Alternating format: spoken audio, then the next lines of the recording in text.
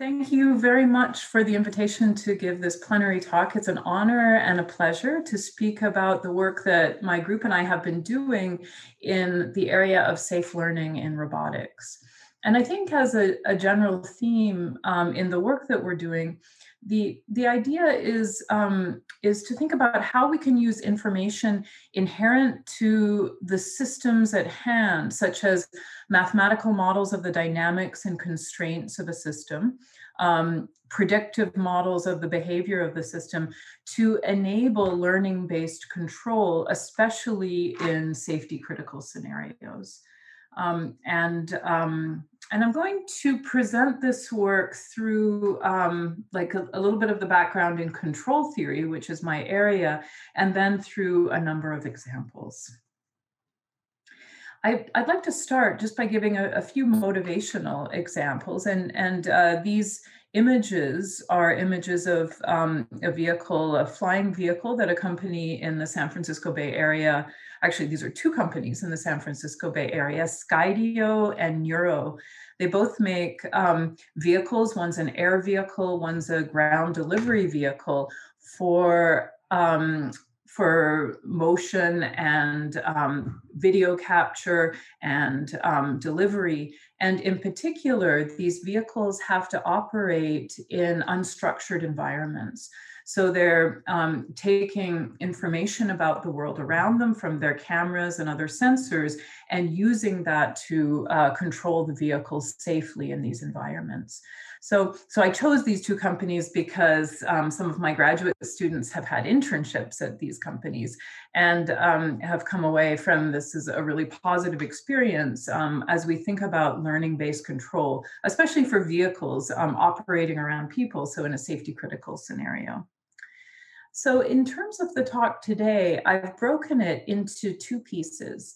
The first piece is kind of, as I spoke about at the beginning, how can we use dynamics models and constraints, information that we have about a system in order to, and then control techniques to be able to develop control systems to allow the system to operate safely in environments in which you know most about what's going on around you.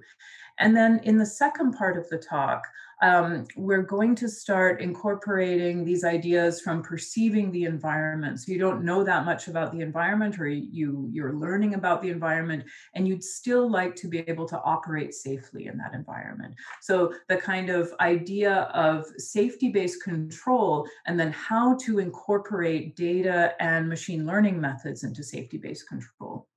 So for the first part of the talk, I'm going to present a tool, a methodology that my research group has been working on for a long time now. The concept of reachability, computing a reachable set, what it is and how you can use it in safety-based control. And then we'll move on to learning-based methods. The kind of research edge at the first part. So these are tools, as I said, that we've been working on for a long time. And the key, as you might expect, to these techniques is efficient computation. And so that a lot of the research that we've been doing in my group has focused around efficient computation. And in the second part, we'll focus on the data-driven aspects of incorporating learned information safely. Okay, so the concept of reachability, I'm going to present it in a kind of stylistic way. It centers around the idea of computing a reachable set of a system. You could have a set of initial conditions, initial states of a system, and compute its forward reachable set. So the kind of conditions that the system will get into over, or could get into over, a specific time horizon. Or you could do kind of the reverse. Think about a set of situations or states that you'd like the system to get to, or, as I've kind of tried to picture here, a set of states which might represent an unsafe condition for the system, and you'd like to protect the system from reaching those states. So for that, kind of following this example, I'm going to present the idea of a backwards reachable set. Okay, so this is a set of all states, all configurations of a system, for which for all possible control actions that you as the controller or an autopilot or an autonomous control system, for all possible control actions, there's a disturbance action which could drive the system to those unsafe conditions over a particular time horizon. So in this picture here, this unsafe condition, we call it the set G at time 0, G at 0. So that's that red ellipse here. I'm assuming for now we have some dynamic model. It's given to us. We've identified it and we know it. And this is a differential equation. It could be a difference equation. It could be a finite state machine, any kind of dynamic model in which the state of the system is the vector x, the control input is the vector u, and the vector d is, it could represent a set of disturbance actions. Actions that can affect the system that the controller has no control over. We typically assume that we don't know the value of D, but we have some knowledge of the set that D could lie within. So the vector D takes values from a given set. And so the backwards reachable set is this set, in this image here, the set that's kind of this pink set G at time t. So the set of all states for which, for all possible control actions, there is a disturbance action which could drive the system to this set G at time 0 in t time units. And we'll call that set G at time t. So it's this under the dynamics of the system, a state that's in this region could get into this set G of 0 in a time horizon t.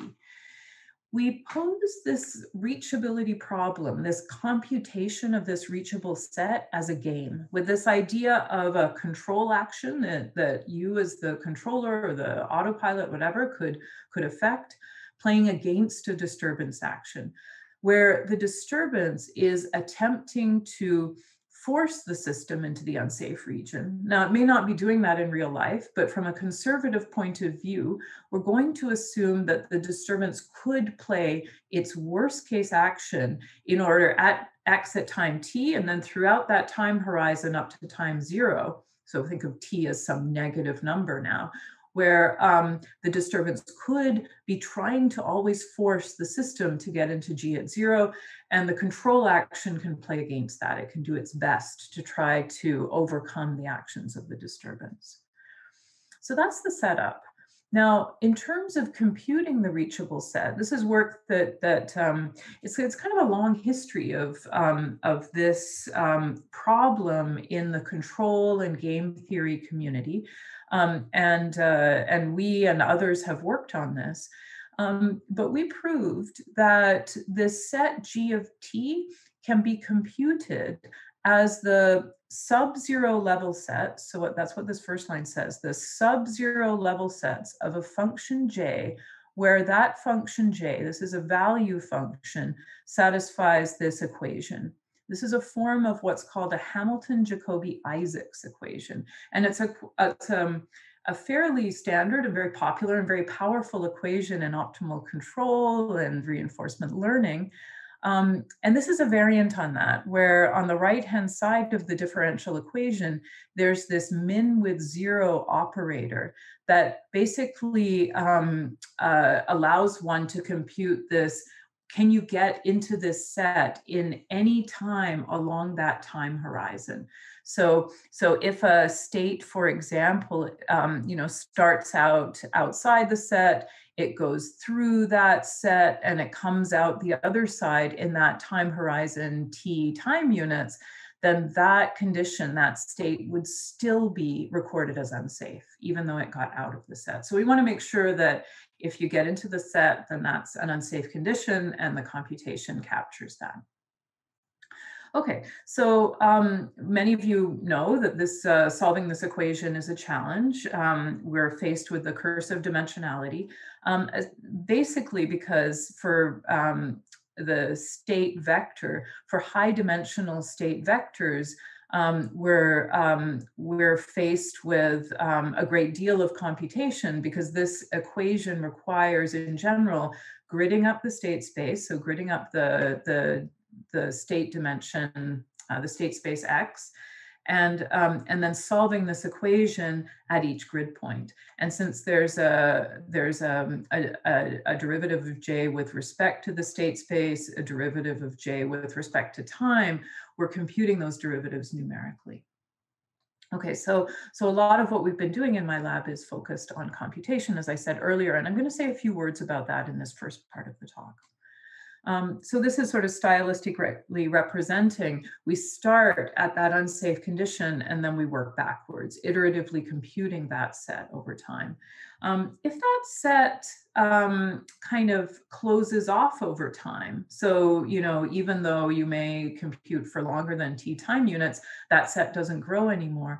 We call that set controlled invariant, and we can say a little more about this. But first of all, if we think a little more stylistically about this, the sub-zero level sets of this value function J, what does that mean? So this set is represented implicitly through this function J of xt. So I've kind of taken a slice of this stylistic representation of that set here, and I've shown a side view of that slice down below. So in terms of the initial set, the initial function J of xt could look like this. So its sub-zero level sets are represented by, you know, this region here. And then as we continue to compute that Hamilton-Jacobi-Isaacs equation, that function J of xt is changing over space and time. So at a snapshot at time t, if we look again at that slice, it may look something like this combination of the original set and then this dashed line. Again, we're capturing the sub-zero level sets of that function. So there's an efficiency in that. By representing sets implicitly in terms of this value function, then we can capture, you know, non-convex sets. We can capture sets that are disconnected, that satisfy this property of being able to capture those states which could enter the unsafe set in that time horizon. And if that set is controlled invariant for all t, so like I said earlier, if that set closes off and it doesn't grow anymore, then any super zero level set, that means a level which is greater than zero, now we're looking at a super zero level set here, that set is also invariant and can be used for safety. Because the idea is that if you, as the control designer, if you're at a state here in the blue region, if you can stay outside of this over representation of that set, of this super zero level set, then you can stay outside of the zero level set. And so we could use, you know, super zero level sets. We'll come back to that a little bit later when we talk about learning. And then the other point to raise here, which is important for learning, is that if the more you know about the system model, namely what's not known here, as I said before, is the disturbance model. So the more you know about the disturbance, the less conservative these sets become.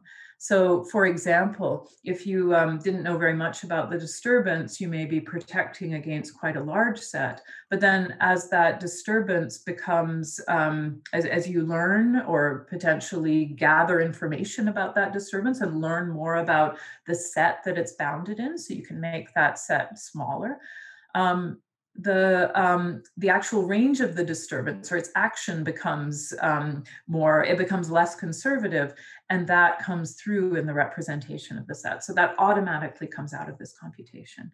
And if we were to know the disturbance, then the optimal, in this case, the smallest reachable set could be computed.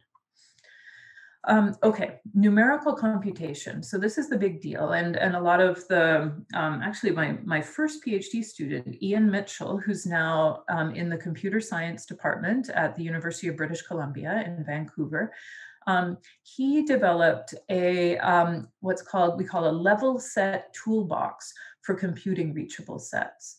This is a set of codes which, as I alluded to earlier, it thinks very carefully, or he thinks very carefully in terms of computing this, developing this tool in how to perform these numerical differentiation operators over space and time of the value function.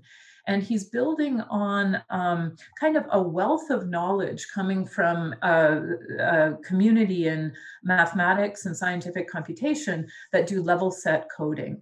These are based on the work of Stanley Osher at UCLA, Jamie Sethian at Berkeley, John Cisiklis at MIT. They're all kind of pioneers of these level set methods for computing, for propagating partial differential equations. And what Ian Mitchell did was to take these ideas and develop a code for these Hamilton-Jacobi Isaacs in the case of games and Hamilton-Jacobi-Bellman equations in the case of control. Okay, so the numerical computation is to create this level set function J. This is our value function that we're solving for. And it solves the Hamilton-Jacobi-Bellman equation. In that, it means that the boundary of the region is defined implicitly by the 0 level set. So that's the boundary in this example here are all states x at time t such that j of xt is equal to 0. The magnitude of j at any point x at time t is the distance. So for example, if let's look at this picture here, you can see it more clearly in terms of the sub-zero level sets. At a state x at time t, the magnitude of j gives you the distance to the boundary. If you're using some distance-like function to represent j, so perhaps a sign distance function, for example, as is shown here. And then j is negative inside the region and positive outside. So that's actually information that's really useful for control. Because if you have access to a function like this and you're controlling a system, then you can capture how far you are away from violating a safety condition, assuming that you have a model of the system up to the disturbance, and assuming also that that other part of the problem we had, that you've got a representation of what it means to be unsafe, that G at time 0, and that can be represented as a region in the system state space. Okay, so in that respect, this is a very general tool, this idea of reachability. I wanted to say one more word on that slide before going to example 1. The code is available through a couple of different links we have here. The first link is a link to the original level set toolbox, which is a link on Ian's UBC website. The second link is a link to our lab's GitHub reachability site, where we've developed a number of other tools, in particular a wrapper, which is called Helper OC, which is a wrapper that you can use that calls the level set toolbox, but it gives you a nice interface for entering your own dynamics of the system, entering, for example, the right-hand side of that PDE is called the Hamiltonian, so you can enter that information. It gives you more guidance about that. The second link, this link, which is called Vehicles, this is a newer level set code that we've developed within our group that's works. It's applied on a parallel processing format, so it can be used in particular for higher dimensional problems. And I'm just going to say a few more words about that in a second. Okay, example 1. So this is a nice illustration for a kind of a fun experiment that we did several years ago. This is actually a field at Stanford. So I used to be a professor at Stanford, and we'd fly these. These are quad rotors that we built ourselves back, again, this was several years ago. But a couple of things here. There are 4 quad rotors flying around, and there are 4 students sitting over here. Each student has a joystick which is controlling one quad rotor. The quad rotors are manually controlled, except each has an autopilot on board, which will automatically kick in when their vehicle comes within the reachable set distance for collision avoidance with respect to any of the 3 other vehicles. Okay, so there's a snapshot of the data on the right here. You see the 4 vehicles, and then around each vehicle, we've got a collision zone. That's just that disk. And then there's 3 other sets.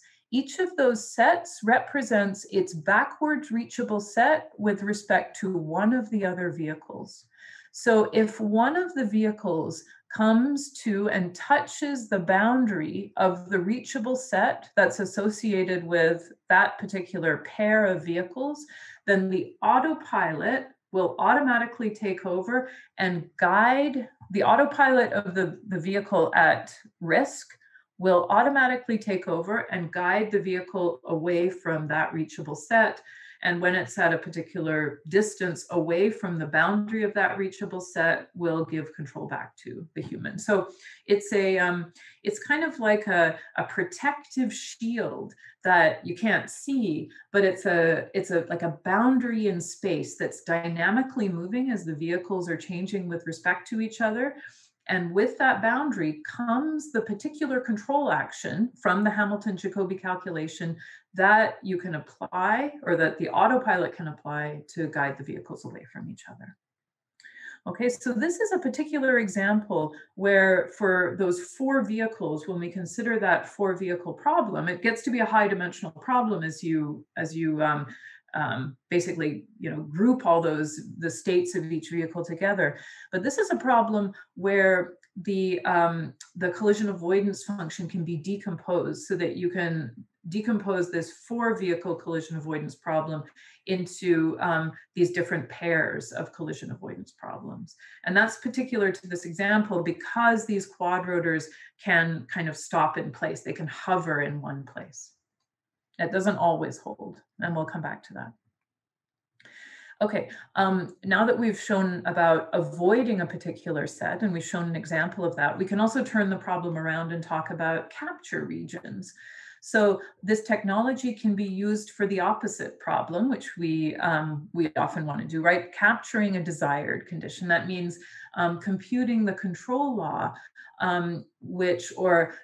determining whether or not there exists a control law such that for all possible disturbances, the system gets to a desired region. And the backwards reachable set then is called this capture basin, the set of states for which, for all possible disturbances, there's a control which can get the system to that desired region. It's the same Hamilton-Jacobi-Isaacs equation, but for those of you who are kind of watching carefully, the order of the min-max operator here, and what's minimized and what's maximized has changed. So now the control is minimizing this inner product between the gradient of J and the dynamics, whereas the disturbance is assumed to maximize it. As the disturbance is, we don't know what it's going to do, so we're going to assume it's going to do its worst to push the system away from the desired condition, whereas the control is trying to get the system into the desired condition. Okay, so we talked about reachable sets. We talked about avoiding unsafe sets. We've talked about capturing desired sets or getting to desired sets. We talked about the representation of the set. We've talked a little bit about, what's involved in computing it, and we've given an example. So now let's kind of combine these together and talk a little bit about the idea of computing and the challenges there of dealing with this curse of dimensionality. And this is a very active research area. This is an area, when we think about these reachability properties, it falls within, within control. We use, as I've told you, the tools of optimal control and differential games to compute these sets. But it exists, in other communities. So in computer-aided verification, the idea of computing a set of states which from which you can guarantee that a certain specification holds, that's called a model checking methodology. And so there's kind of this communities across control and computer-aided verification that have done a lot of work in developing tools for reachability, for model checking. And I've categorized them roughly into, how do people deal with high dimensional states? I think the most engineering, the most practical thing that's done, and this is what you see in real life, is that we control the curse of dimensionality by imposing practical constraints to decouple or decompose large dimensional state spaces into their smaller groups. So we impose practical constraints in vehicle systems, right? We develop roads or highways. So you're only dealing with, you're dealing in a very organized way with vehicles both in front and behind you. And then there's a protocol for changing lanes.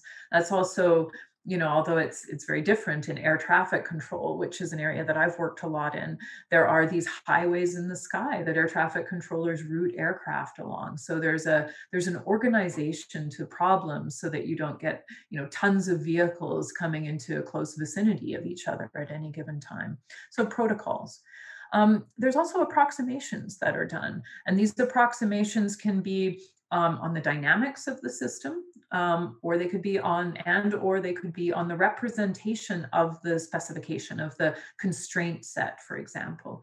So in our problem, if the dynamics were linear and the constraints were quadratic, that Hamilton-Jacobi-Isaacs equation becomes a Riccati equation, and there's analytic solutions that are possible. So there's a lot of, you see these sort of linear approximations of dynamics. There's a number of groups that have worked on polyhedral sets or ellipsoidal sets. So instead of thinking more generally about a level set function that can capture general sets, what are the savings if we do over approximate these unsafe sets, for example, with polyhedral sets or ellipsoidal sets? Can we get some computational savings? And people have shown that. Going on to the mathematical structure of the problem, if the differential equation is monotone, which means roughly that the relationships between the state variables in terms of their precedence are maintained over time, then there's some computational savings that can occur. We've done some work on decompositions, how to take a general high dimensional ordinary differential equation model of a system and decompose it into overlapping subsystems, do the reachable set computation in the subsystems, and then redevelop or from that develop either an over approximation or an exact representation of the reachable set. I'm going to talk about a little bit, give an example about each of the last two on this list, how we might do some of this computation offline ahead of time and then use those structures in real time. And then also how we might use machine learning methods to move away from the kind of constraints of grid-based computation for these high dimensional sets.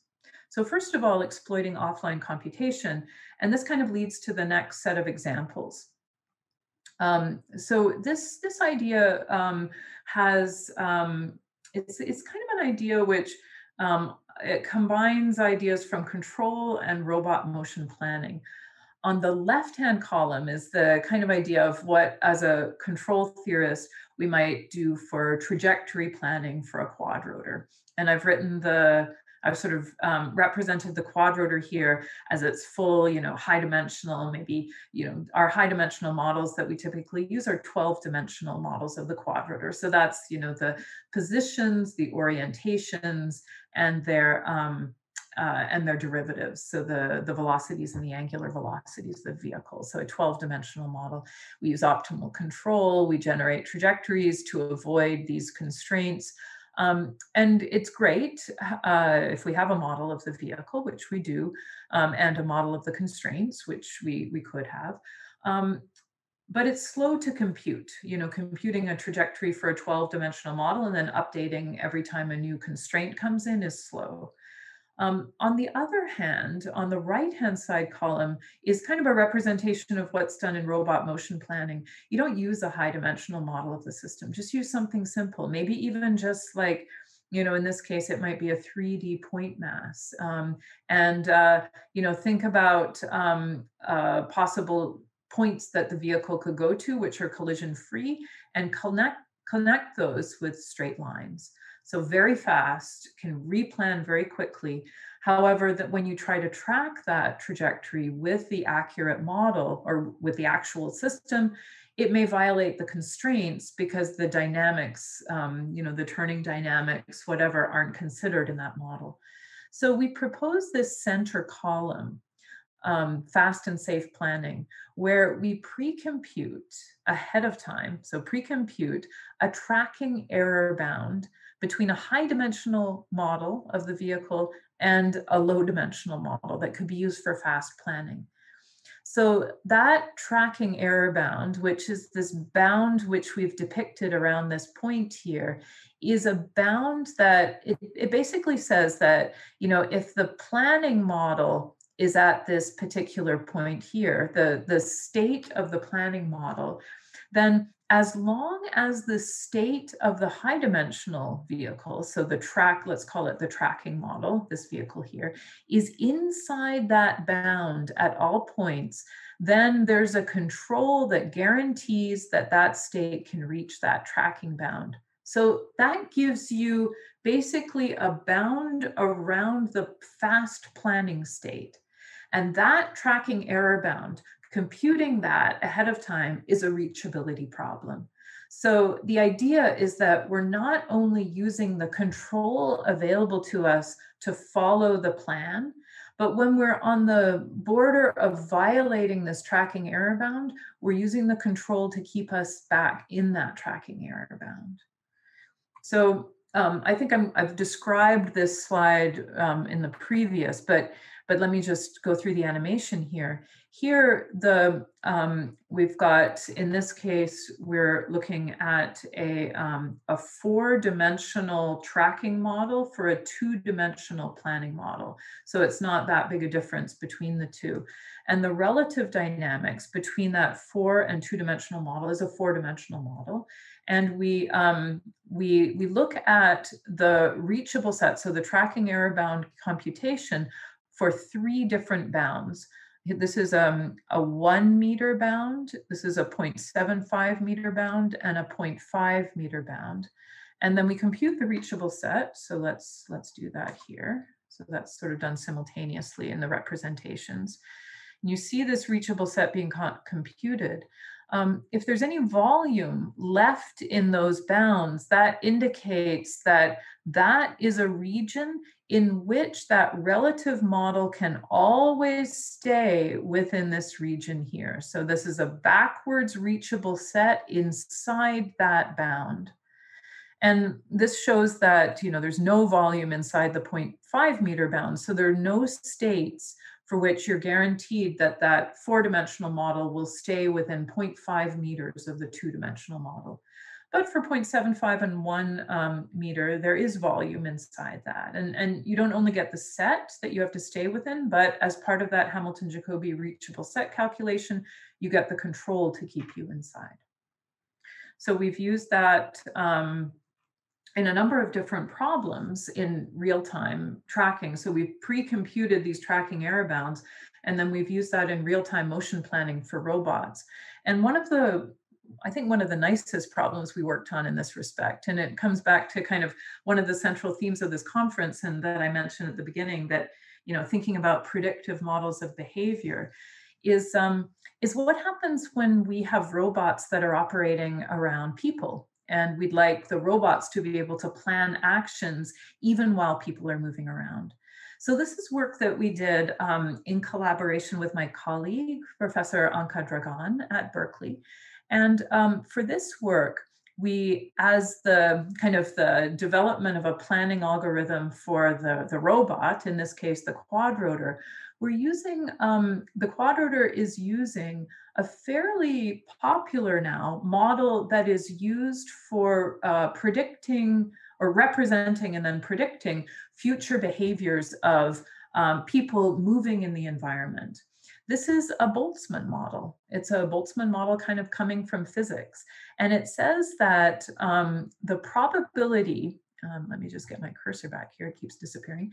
The probability of a particular action of the human, so this human is moving around in the environment and has possible directions it can go, represented by UH, is proportional to a function which kind of describes the efficiency of that action with respect to a value function that that human has, which is parameterized by goals that the human might have in the environment. So this Q function is parameterized by theta, where theta is a vector representing possible goals of the person.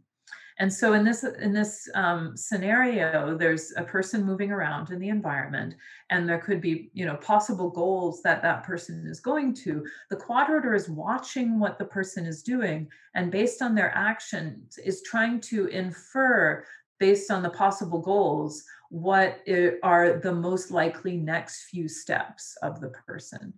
So here in the simple scenario, there's a door, and that's our only goal that we're viewing in this scenario. And the regions of high probability are those next steps which are leading the person directly to the door. So it's more likely for the person to follow the control action that gets the person closer to the door. And that's the idea. So this is a model that's been used quite a lot. It falls in this area of rational action models of human behavior. And there's a parameter, this beta, this inverse temperature coefficient from the Boltzmann model, which can be tuned based on the person's actions. So, so let me just show you an example here that we ran. This is Sylvia and Jaime. These are two former students. Sylvia is now a professor at UCSD, and Jaime is a professor at Princeton. And they are pedestrians. There's two of them moving across the room. Sylvia wants to get to this side of the lab, Jaime to this side of the lab. And there are two quadrotors, 1, 2. They're both observing Sylvia and Jaime's actions and using this Boltzmann model representation, one for each of Sylvia and Jaime. They're computing the regions that Sylvia and Jaime are most likely to be in for the next few steps, and then planning paths using our fast and safe planning algorithm to avoid those. So let's run this example so you can see the outcome. So first we'll just run it taking a look at Jaime and Sylvia. So we initialize the quadrotors, then Jaime and Sylvia start moving. Jaime is moving in a little bit of a maybe irrational way. He's dancing a little bit, going a little bit slower than Sylvia. And they both kind of came to the center and had to avoid each other.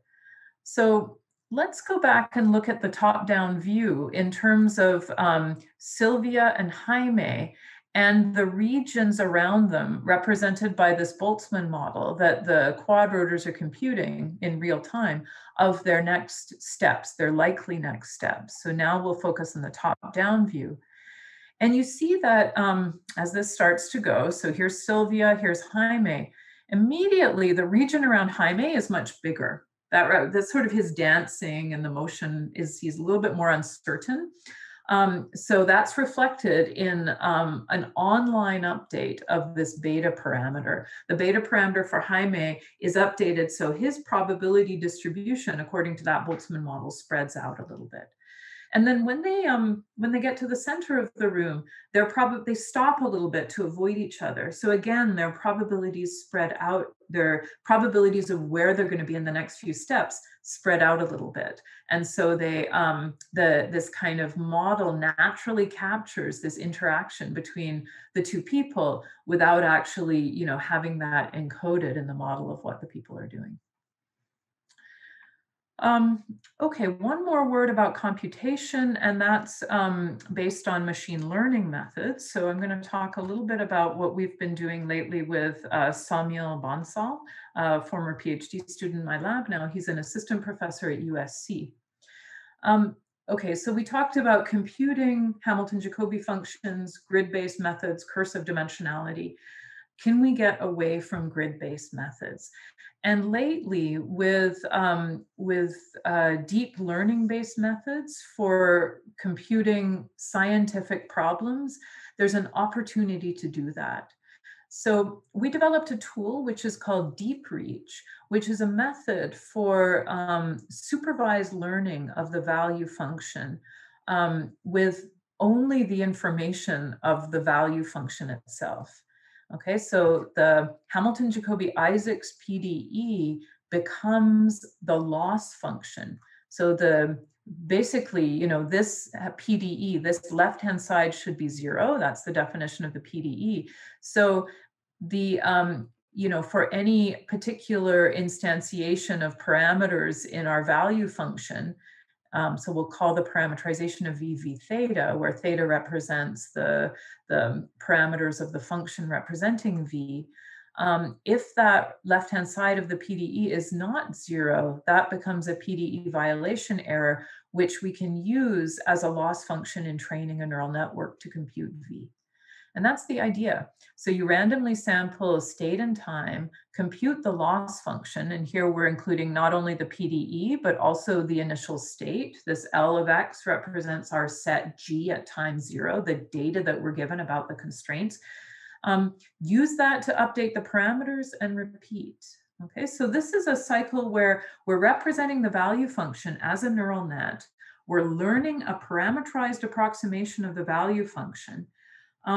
And typically, the neural net parameters theta are obtained by supervised learning, where the value function is assumed to be known at some states. But however, the idea here is that obtaining this value function, these value function samples, is hard, especially in high dimensional systems. So we use this loss function as a self-supervised learning method. The PDE itself is the source of supervision. And the key thing here is that basically, what kind of neural net do we use? We're interested, as we talked about before, in gradients, both like in space and time of the value function. If we were to use something like ReLU, then the gradients, they can't represent the value function well. So we built DeepReach based on a tool that came out last year called Siren for sinusoidal representation networks. Use sinusoids as the neuron functions in the neural network. They have both a representation of the value function and their gradients. And so we can not only compute the value function well, but we can obtain both the optimal control and the worst disturbance from the gradients of the value function. Okay, so DeepReach is a sinusoidal representation network where we're using a self-supervised method via a loss function, which is from the mathematical representation of the PDE itself to solve the solution of the PDE. And it turns out that this method, it's a paper that we presented earlier this spring in ICRA, but we've been working on a number of examples. So for example, this 3 aircraft collision avoidance problem. So there's three-dimensional aircraft. They're just moving in the plane, so at constant altitude. This is an example, 9 dimensions, that we haven't been able to compute directly using Hamilton-Jacobi methods because the dimension is too high. When we talk about, getting a realistic grid for each of those dimensions. And here with DeepReach, we're able to get a more accurate solution than we were able to get with any of the approximation methods that we've used before. And we've also developed, this is a 10-dimensional, so each vehicle is a 2-dimensional car, and it's a 10-dimensional collision avoidance problem that we can solve directly with DeepReach. And we've solved 12 and now 16-dimensional problems with DeepReach. So there's a lot to be done here. And these are just examples. Again, it's a numerical method for computing, so there's no guarantees. But that's what we're working on, trying to understand how we can get, what we're observing is that for the low dimensional problems, we get a more accurate representation using DeepReach. Of course, there's a lot of hyperparameters that we need to study. Then we've been able to get using grid-based methods. And I think this is a very exciting direction to use learning for, right? Deep learning methods for computing solutions to mathematical problems that we haven't been able to do before. Okay, so with that, I'd like to spend the last few minutes of the talk, and I've got, I'm just skipping through this example of the 10-dimensional problem. Okay, so we see that, but I'd like to just go to this incorporating machine learning. So it's kind of, we've already incorporated machine learning in our, or learning-based methods in our update of the Boltzmann model. In that example you saw of fast and safe tracking. We're using deep learning directly in this computation method for solving for reachability.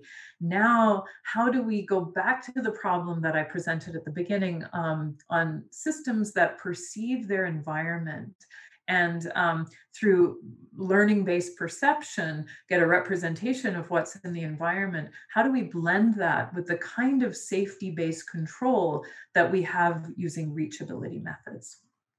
And so this last section, which I'll really just present a few examples, is called Learning Dynamic Behavior Safely.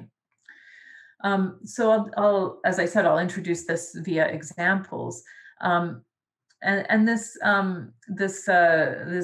second to last example is one that was a kind of motivation for us. It's a very simple learning scheme, and it's kind of a contrived example where all we're asking the quad rotor to do here is to just follow a step trajectory up and down in our lab. So it's going up and down and up and down. And it's what we did was we computed a safety set. Here it's an envelope that we'd like to, a flight envelope that we'd like it to stay within. So we don't want it to crash into the ceiling or crash into the floor. And so it's got an envelope in its position and velocity space so that as it approaches the ceiling, it knows that it, or the floor, it knows that it has to slow down as it gets to a boundary that is, it doesn't violate the ceiling or the floor. So we computed that envelope, and then we took the model away from the vehicle and we just left it with its envelope. And we asked it to learn a control law to follow that step trajectory. And all it knows about itself is the flight envelope that we pre-computed. It doesn't have a model of itself. Okay, so what happens? The quad rotor first drops to the ground. It doesn't hit the ground because it has its envelope, its reachable set, and the control associated with that. So it knows what control to use when it hits the boundary of the envelope. So it starts sort of bouncing around the bottom of the envelope. And in doing that, it starts to learn how to raise its altitude. In particular, it starts to learn how to track the trajectory we've given it. So it doesn't have a model of itself. It doesn't have a control law, but it learns after about a minute using this policy gradient sine derivative, a very simple learning scheme, this the control law to track this blue dash trajectory, which is the desired, that's its goal, to track this trajectory. And you see the red and blue trajectory, red and green. Green indicates where it's just, designing the control law. Red is when it's applying the safety-based control law so it doesn't violate, for example, the velocity that it has to be at as it gets near the ground. Okay, so again, it's a bit of a contrived example, but it learns safely how to, with the help of this reachable set envelope, it learns how to control itself just from gathering information about how it's flying. Okay, so it sort of populates its model and its control scheme. So we then said, well, could we take that one step further and bring it into more realistic scenarios where we'd like to use the data that it's gathering to get a better model of what's unknown about the system. So remember what we started with. We started with a differential equation model where the structure was known, but we didn't know the disturbance. So could we use this idea of learning in a reachable set context to learn more about the disturbances, the unknown behavior of the environment, the actions, the effect that they're having on the system? And so we call this online disturbance model validation. And the idea is, going back to the diagrams we started with in this talk, initialize the active unsafe set as the smallest candidate set. And then as you're running the system, if you get to a point where the disturbance model is violated, so there exists a disturbance such that the disturbance is outside the bound that was used to compute that initial reachable set, then grow the unsafe set or update the reachable set so that the disturbance that you're capturing is contained inside a new set for which the new boundary of the reachable set, so this new level set that we've computed, contains the system safely with that new disturbance model.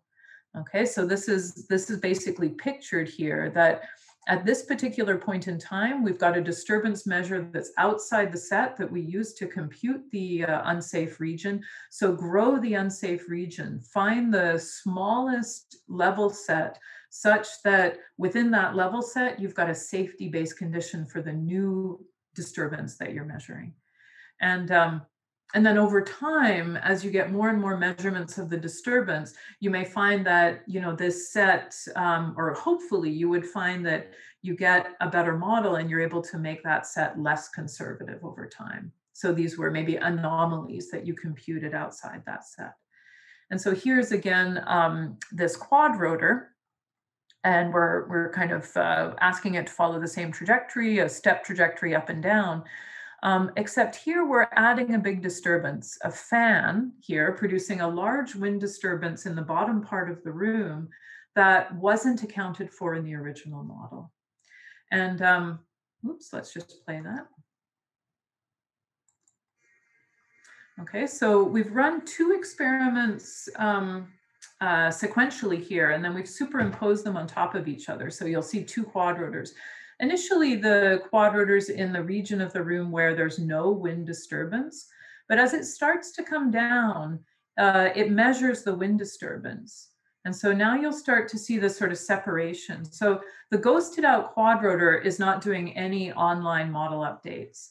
This quadrotor, the one that's not ghosted out, is following our algorithm. So it's shrunk the reachable set, in this case, the safe operating set, the controlled invariant set, so that to that level set where the disturbance at the boundary that it's measuring is commensurate with that new conservative level set. And then we can think about algorithms that start to ask it, how do we explore the boundary to ask what is really, can we get more information about what's really safe over time? Okay, so I'd like to just conclude. We talked about learning in unknown environments, and this is really our current work, which is how might we gather information about the environment, about obstacles in the environment through perhaps a learning-based perception scheme, and then incorporate that learning-based perception into a control loop safely. And I don't have time to go into details here, but I'd like to just present, actually, I'm going to use this architecture here, which is the idea of a modular architecture, which uses learning-based perception with a planning module and a control module, where the kind of Hamilton-Jacobi-based reachability is used as a safety verifier. So we're kind of keeping track of the actions that this learning-based scheme is providing to the planning and control, and then we're trimming off any actions which are going to violate the safety constraints based on a model of the environment that we're gathering in real time. So with that, I'd like to just, I'm just going to skip some of those last results and head to my last slide to summarize. So in this talk, we presented this idea of using information that you have about a system, so dynamics of the system, constraints about the system, and bringing on kind of old tools that are like Hamilton-Jacobi from control theory, how those might be used in our modern day learning-based control to get the best of kind of the modeling control perspective while integrating learning-based schemes, like, for example, learning-based schemes for updating the model itself, as well as learning-based schemes for perceiving the environment. And so really kind of thinking about a blend of what we can use from control in these challenging scenarios where we need to use learning to be able to get more information about the system itself or the environment itself. So we're working on a lot of different questions here, like, in a safety critical scenario, what is the learning rate? Like, how do we update those models and those sets? In particular in structured environments. So one of the questions that we're working on is for predictive models of how the environment behaves, like humans in the environment. What are methods that we could use to achieve high confidence in our models, and actually using reachability for some of those? So I'd like to conclude by thanking you for listening, and I'm here and happy to answer any questions. I'd also like to thank my group, many who've worked on these problems and have gone on to other positions in industry and academia, and many students who are still here working on these problems. It's just a pleasure working with students and postdocs on these problems. My collaborators, in particular, Alexandra Faust at Google and Jitendra Malik, a computer vision specialist at Berkeley. And I'd like to thank our funding agencies, DARPA, SRC, ONR, NSF, NASA, and then also Ford and Google and Facebook for supporting our work. Thank you very much. Thank you for the wonderful talk, Professor Tomlin. And for the audience, please actually submit your question in the chat channel. So I will read the question. So maybe let me ask the very first question. So when everybody else prepare their question, I think this is very, very important applications, right? Because we're talking about autonomous driving. In your example, you show how to apply this quad water, and then that's it's not my own research area, but I always find that very fascinating. And I can see you use actually reinforcement learning for that. That is one of the approaches.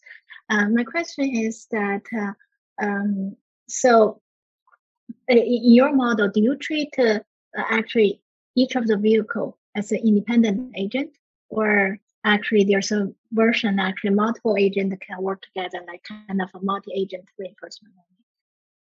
Yeah, that's a good question. So in our work, we use dynamical models for each of the vehicles or each of the agents. And then we use a game theoretic framework to model the interactions between agents. And that can range. So if all agents are cooperating with each other, that becomes more like an optimal control problem. But we can also model interactions where the agents are competing against each other. So like a zero-sum game type of interaction. And so depending on how we encode like the optimization problem, we can have, we can kind of encode different problems. For example, in the way we typically treat disturbances is as a player that's competing against a control. We don't know what that disturbance is. So to be safe, we're going to assume that we should play conservatively against the worst possible action of the disturbance. So in general, the agents are modeled as independent dynamical systems. And then the interactions between agents, we can, by changing the way we encode the game, whether it's a min-min or min-max across multiple agents, then we can encode different kinds of interactions between the agents. Thank you. Yes, that's very interesting. The next question is that, so you showed actually demoed the example of use the wind as the disturbance. And in your model, in terms of the different type of disturbance, is there any like limit, like how many what are the properties that a disturbance could have? Yeah, so we've modeled, in that example, wind is one of the disturbances, but we've also modeled the actions of other players as a disturbance. And technically, we can include multiple inputs, multiple control inputs, and multiple disturbances. So you can model this as a multi-input, multi-input, multi-disturbance game system. The challenge is as you get to higher and higher dimensions of inputs and disturbances, is to deal with the, how do you solve those multiplayer games? And so in the examples that I've shown in this, in the talk today, we have small numbers of disturbances and small numbers of inputs. But some of the work that we're doing in my group now is really looking at expanding this to multiple players, like looking at beyond 4 or 5 players. So we had that multi-agent 4 quadrotor example. That's 4 different agents with, playing against each other that you saw in the talk. But if we're encoding this in autonomous driving applications where you have a driver, a car on a highway, and there's many possible interactions within the neighborhood of the vehicle, then we want to be able to capture those interactions. So, what we've been able to solve using the techniques that we're working on recently has gone up to about in the kind of order of 10 agents. But how to scale higher, it becomes issues of solving that multiplayer game. And then, of course, you have the associated computational issues associated with the high dimensional state space. The number of states, as you increase the number of players, the number of states increases. And we talked about the ways that we're addressing some of those high dimensional state spaces in the talk. Yeah, thank you very much. I think we're running out of time. It's really great to have you here. So, we're looking forward to hear, your newest research maybe in the upcoming years in the conference. Thank you. Well, thank you so much for the invitation. Thank you. It's been a pleasure. Yeah.